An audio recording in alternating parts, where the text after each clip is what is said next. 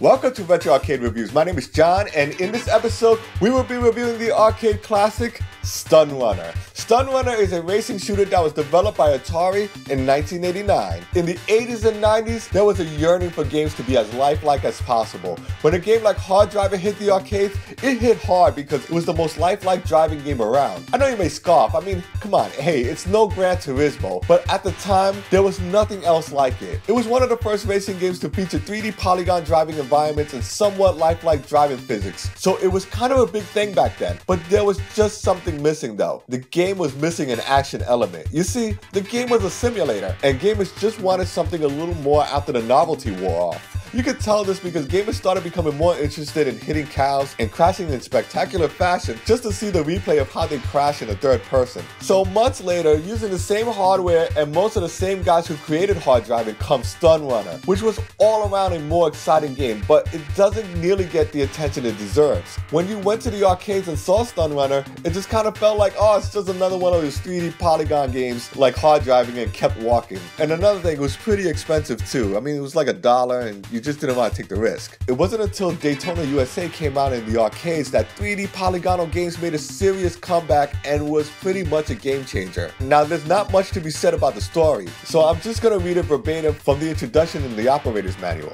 Take a seat, grasp the control, and enter the world of the S.T.U.N. Runner. Players travel ahead in time to the 21st century and experience the thrill of racing in a futuristic form of competitive driving. At the control of the state-of-the-art technology, players pilot a billion-dollar vehicle capable of attaining speeds of over 900 miles per hour. And that's pretty much all there is to the story. According to gaming history, Carol Cameron proposed the idea for S.T.U.N. Runner. In her original concept, there were only tunnels and you were racing against computer players as opposed to racing against the clock. Personally, I would have preferred racing against computer players.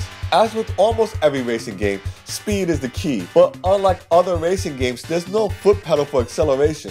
Faster speeds are achieved by correctly driving on the fastest portion of the tunnel, staying off the side rails, avoiding collisions, avoiding construction areas, and running over boosts for hyperspeed. When you run over the boost, which are the red flashing markers, you'll also become temporarily invincible and transparent. The control handles on the steering wheel include trigger buttons for firing, and you can move them up and down for shot elevation. You can pick up and sometimes be awarded shockwaves, which is pretty much a kill-all. If you require one of these shockwaves, you can press start to activate them. Your vehicle has 6 shields. Colliding with enemies causes you to lose 1 shield. At the end of each race, players are awarded bonus points for each shield remaining and a large bonus if all your shields are intact. It's easy to get caught up in the action, so if you hear a buzzing noise kind of like an alarm, that means your time is running out. Fun fact, similar to Road Blasters, S.T.U.N. Runner also had a limited time t-shirt giveaway if you reached the checkpoint in the last level. S.T.U.N. Runner was ported over to the Amiga, Amstrad CPC, Atari Lynx, Atari ST, Commodore 64, and the ZX Spectrum. It was also included in the Midway Arcade Treasures 3 for the PS2, Xbox, and GameCube. The best way I could describe the game is it's pretty much a combination of Hard Driving and Road Blasters. If you've never played this game before,